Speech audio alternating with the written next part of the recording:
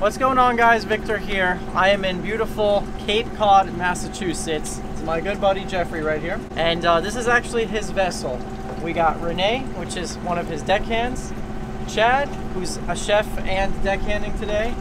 We're gonna show you guys how to catch lobster today, how to clean them, how to cook them. And we're also gonna talk about the whole commercial process, which I think is fascinating. And let's get to it.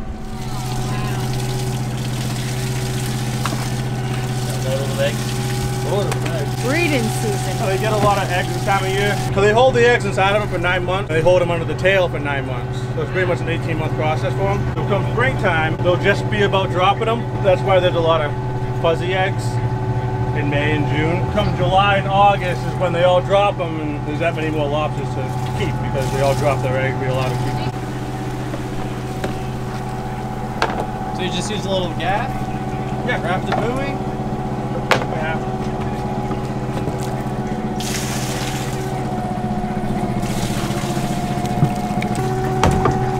So this here is a female, has a V-notch in it, so this lobster can never be kept. So that lobster can never be kept again.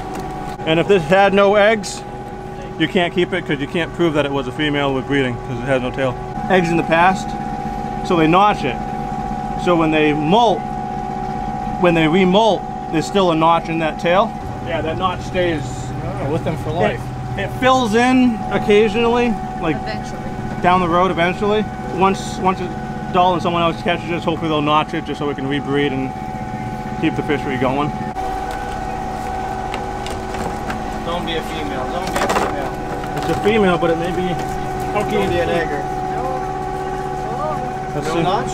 No notch, but see if it's oversized. Can we keep? Oh, you can be oversized. You can be oversized. Small claw, but this is oversized due to the. How do you tell if it's oversized? It's bigger than the gauge. The back it's shell. bigger than the gauge. Yeah, the back shell is bigger than the gauge. 4-pounder? 4.5. It's a big one. Big girl. Big girl. See him go. We got a combo package going on there. A little bit of everything. We got crab heads and Salmon heads and whitefish skins. salmon heads and whitefish skins. They come in through here. Okay. This is called the kitchen. They eat, and they walk into the parlor, which is the back side. They go into this way. And some people say they can't come out. I'm sure they can. So that's why we haul every couple days to keep the bait rotating and keep the lobsters that haven't found their way out if they find their way out. Just like our lobsters down in Florida that you guys see us dive for, they're always under rocks or ledges or any type of structure. So I'd imagine these lobsters are pretty much the same. To hide from predators, they like structure. And a lobster trap, they don't know. They think it's a nice little home full of free food for a week, and they're going on vacation. Little do they know that Jeff's about to haul them up and you guys are going to eat them for dinner. So the whole theory of whether or not they can get out, I mean, if I was a lobster and there was food in there, I would stay in there for weeks. You're good to go for the next trap. Wish everybody could smell why lobsters are so expensive, because it's the smell right here, that's why. So she takes the old one out, in with the new. Yeah, it's another V-notch. It had eggs in the past, has eggs again. When they get new shells, they molt, but the V-notch stays. And obviously it has eggs again, so it worked. I run about 115 traps. A lot of guys out here do 800. 800? Yeah. You just need a bigger boat for that, or? You need a bigger boat, you need the time. So how do you know which trap is yours? Is it just based on the buoy color, or what? Just based on the buoy color. So is it up to the fishermen to pick their color? Yeah, they pick the color, they pick the design. They even want a design, they can go straight one color, they can have stripe, they can do whatever they want, but every buoy has to be the same. And you have to display your buoy when you're hauling. So you pick them up and you try to grab them by the arms like that so they're nice and tight together. And then you just band one. And you band the other. The bigger ones with the big claws, they usually get 2 bands because they're strong enough to open them, but after that you plop them in the water and you're done. Some may have none, some may have 6. We call our lobster lobster in Florida, and people are always like, that's not a lobster, you guys don't have claws on your lobsters. Well, look at this. Look at how small these little baby claws are. I mean, body-wise, our Florida lobster look very similar to a Maine lobster. They got the same kind of tail, the fan tail. They do the same kind of backwards motion. You got your legs. The only thing ours are lacking are the claws. So all these circles are my previous tracks, and where there's a circle is my previous circle of last time hauling, so I know where they are. If it's foggy, a lot of people run numbers. I just go by my tracks. I always have tracks available.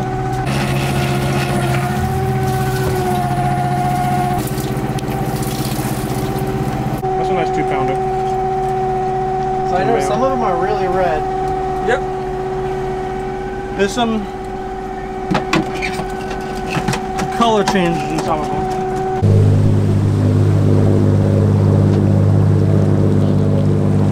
So those bigger boats with 800 traps, they can easily check them every day, because by the time they get to the next day, that set of 100 or 150, whatever it is that they can check in a day, it's already been soaking for a couple days, and it's given the lobsters a chance to get in there and kind of settle down. Look at the size of this one. Big female. I mean, the claws alone probably weigh like a pound or 2. And we can't keep this one because you guys see those eggs? Those are all little baby lobster, potentially. And you can't keep females, which I think is pretty smart, because then you're taking out, you know, the breeders of the population. So we let them go. And even their legs are kind of different than our Florida lobster. You kind of see how they all look like little mini claws. But an absolute just unit. I mean, look at the size of this tail. This thing is huge. She lost part of this claw. Yep. You guys see this claw? Either she got in a fight with someone, or a predator or something tried to eat it, because she's missing half her claw.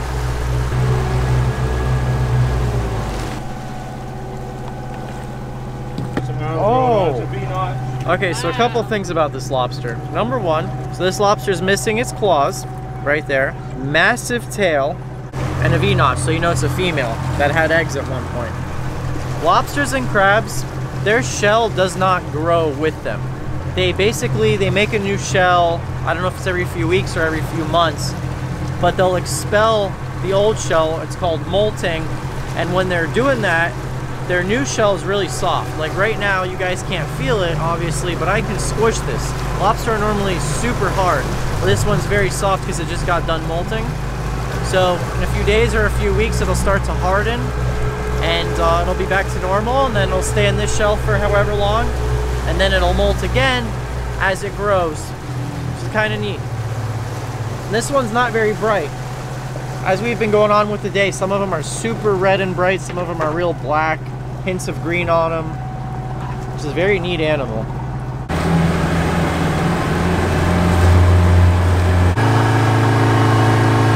And obvious, I don't need to explain why you put a ban on them, because these lobsters are going to be sold live.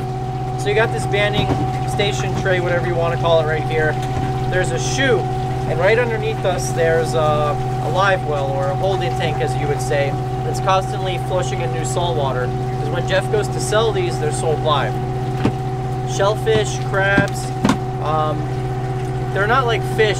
They decay very fast on ice. Fish you can leave on ice, but shellfish are best sold live. Cost involved, each tote of bait is 60 bucks a tote.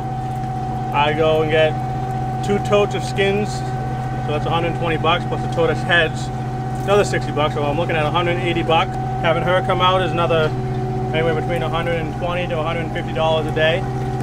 So we're looking at 300 bucks a day. Fuel, I'm looking at anywhere between about 15 gallons a day. So you're looking at 45. So you're really looking at anywhere between 350 bucks a day to go fishing. Everyone's like, oh my gosh, you make so much money lobstering. Yeah, then you add in all the expenses, you're looking at $700 a week just for me. All the bigger guys spend a couple $1,000s in bait every time. Every week their bait bill is about $1,000, $2,000 a week. So it all balances out on expense-wise. You have a $60,000 rig, you have a $20,000 license, you have $100 trap. It all balances out to a normal job, but you only work 6 months a year. It's hard work. Oh yeah. Of course, everybody from the outside never looks at it as a job, and it's like, it's not just going out on the boat and catching lobsters, it's everything else behind it. You guys see how flat, clear, well, flat and calm it is behind me. I mean, it's gorgeous. There's not a breath of wind, but you're out here when it's 3 to 4, 3 to 5, you're getting splashed in the face, you're getting salt fish and white fish juices all over you. You end up coming home smelling like a 2-week-old rotting crab, and you know, people wonder why seafood's so expensive, and it's this, you know. It doesn't matter whether you're on a 26-foot boat or a 70-foot boat. Fishing is tough, tough work. So in that one trap, we ended up with a couple 3.5 pounders and a 2-pounder. $8.50 a pound. In my hands, about 60, 70 bucks. But there's a lot of zeros out there, so that 60, 70 bucks average traps, that might average out to $10 a trap, not $70 a trap. So Look at the claw on this thing. Ginormous. All right, guys, that is the end of the day. Around 100 traps. Check this out.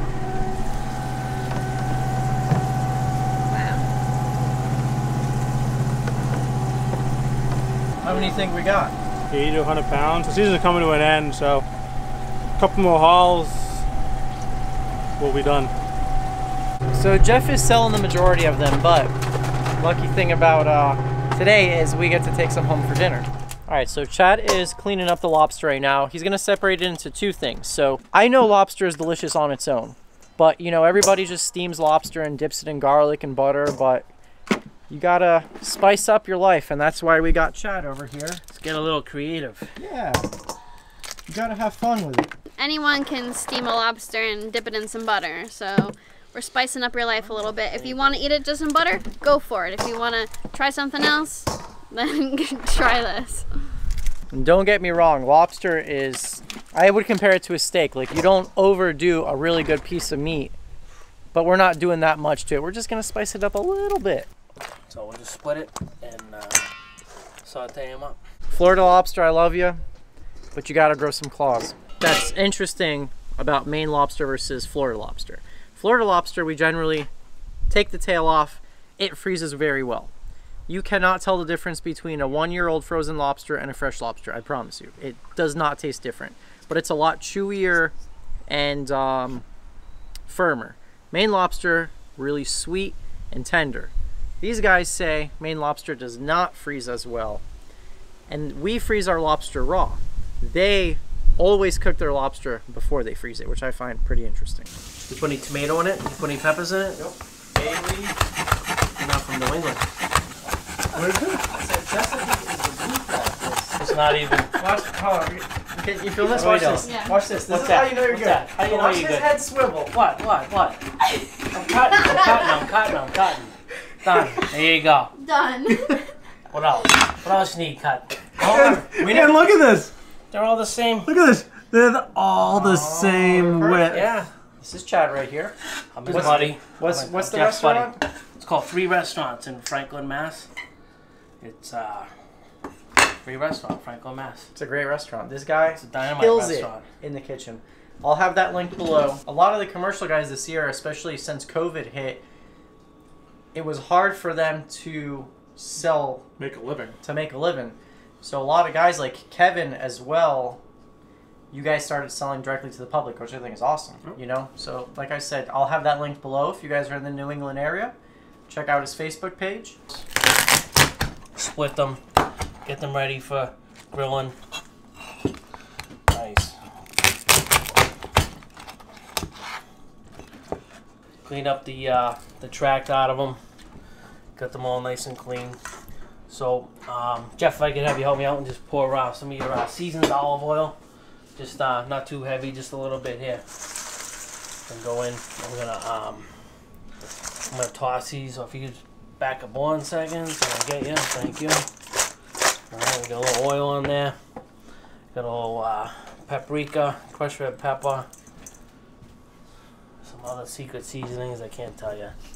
No, I'm just kidding. Just garlic, crushed red pepper, black pepper, cayenne pepper, habanero pepper, habanero pepper. No, I'm just kidding. Not really, but it's there. Lobster in the harbor with some pasta. Lobster from the harbor. Lobster guy. Try to say lobster. Lobster. Oh, wow. I Just ain't like from that. Boston. Like I'm from Cape Cod. I'm not from Boston. Can you say lobster? Lobster? Lobster? You tried hard. You tried really He hard. tried. He was like, okay, breathe in. Lobster. Lobster. Lobster. All right, park I park the car in Harvard Yard. No, man, just take the lobster out of the trap and throw it on the grill. Let's go. We're not parking the car, and you're making fun of me for my accent. Let's just go. All right, lobster's out of the trap. We're not laughing at you. We're laughing with You're you. laughing with me. I hear you. All right. No, I know how to say lobster. Lobstah. Lobster. So we're gonna heat up the wok. We're gonna cook Italian food in a Chinese saute pan. It's fusion. Asian Fusion. Yeah, there you go. Fusion. That's a nice looking wok. Where'd you get it? Oh, this guy I met today, I was out lobstering. This guy, Victor, he came up from Florida, and he just happened to bring his wok. What are the chances? I needed a wok, and he brought a wok. Here we are. Here we are. Gonna just cook up some Fra Diavolo. Again, right out of Cape Cod Bay. Anybody bring any of those Trulies out here? Or you just left them in the house? What happened? So we're gonna put our oil in the pan. Butter. We're gonna put the oil in the pan. It's a little solidified because it's a little chilly out here in October. So the oil solidified. It's a little funky like- looking. It's called yellow oil. Oh, yellow oil. What are we gonna do? One? We'll do a couple and then come back to this. The lobster tails don't take too long. Throw them right up. Lay them out. You know. Alright, so we're sauteing this up here. Get our peppers going. Gonna wilt a little garlic. This is fresh pressed garlic. This isn't that store-bought stuff in the brine that we talked about earlier, Victor. I do have somewhere around here some crushed red pepper. I can't leave the grill at this time. Oh, you want it? So I was just wondering, if anyone has seen it. Anybody seen the crushed red pepper around? Woo! Crushed red pepper arrives. Because we need more pepper for this. Make it hot and spicy. The grill's lit and so am I. Woo! There it is. There it is. It's another dad joke. Just threw it at you. Write that one down. Wait till I put my dad's sneakers on. I don't even have the dad's sneakers on. Where's your New Balances? Yeah, they're in the truck. Those are his chef shoes. I got my New shoes Balance. right there. I got the dad shoes. I got it. Don't make me break it out. You made that yourself, right? I did. Yeah, I made a I guess you'd say a quick marinara. Simmered it down for about 45 minutes to an hour. Some nice sweet San Marzano tomatoes. Gonna add some crushed red pepper. This is Fra Diavolo. It's supposed to be a little spicy. A little sherry lobster broth. Kind of deglaze the pan a little bit. Also homemade by you, right? Yeah, the stock. Yeah. Yep. Take the lobster bodies, roast them with a mirepoix, which is carrot, celery, onion, leeks, bay leaves. Simmer that with sherry wine. Get your flavors. So this will help.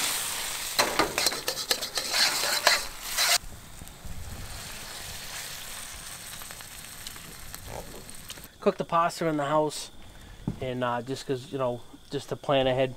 Cook the pasta in the house, chill it down, toss it with oil so it won't stick. What kind of pasta is that again? Pappardelle. Got another Cool. bay leaf in the back.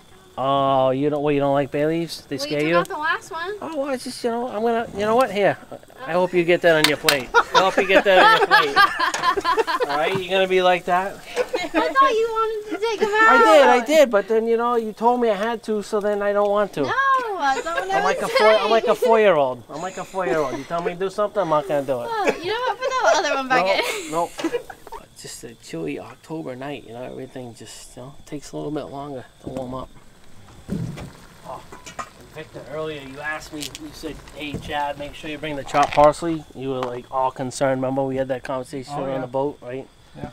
You know, you're like, hey, you have chopped parsley, right? It's an Italian dish. Yeah, I got Italian parsley, Victor. Yeah, we got it. It's right there. You're in a walk. There should be some cilantro. Listen, pal, we gotta adapt. We're on Cape Cod. We're on Cape Cod in the off season. The stores are not fully stocked as we saw when we tried to buy whatever it was we tried to buy earlier. Sriracha.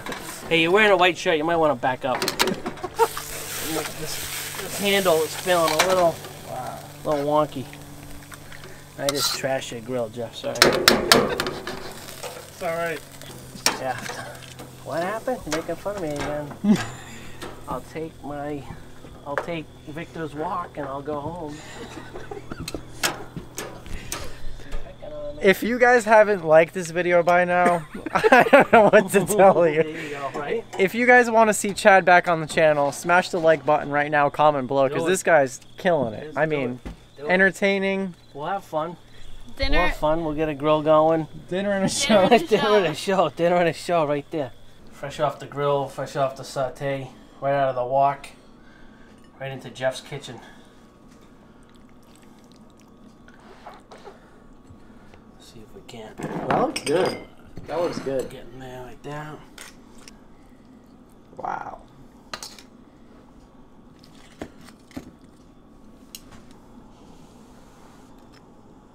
Got the parsley going. Woo! Got a little. It's the best looking plate of Cape Cod lobster I ever seen. Yeah, no? Go for it. Go for it. You got him. Use them. Top.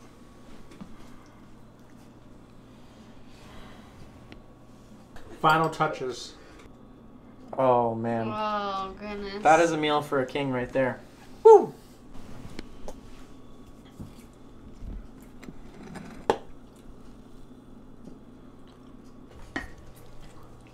Let's get some quick first impressions. That's good. Mm-hmm. I'll say it. You think Capital Grill's good? No. This is good. Renee's always just speechless. I got nothing to say. I'm just gonna keep eating. Get some lobster So out far, of it. the sauce is amazing. Homemade pasta, so good. You want another tail to go with it? Look at this. Watch. Comes right out of the shell. Wow. It's just so good. Big thank you to my buddy Chad over here. Absolutely killed it. Nice. With the lobster. Look at that. What's that? Your second, third helping? Third, And it's at tell you least. just dragging out of the pan right across the rim. I would never let that out of the kitchen with the sauce on the rim like that, right? Yeah, where's the paper towel at? Oh, where's the paper towel? You gotta wipe that out. No, but for real, guys.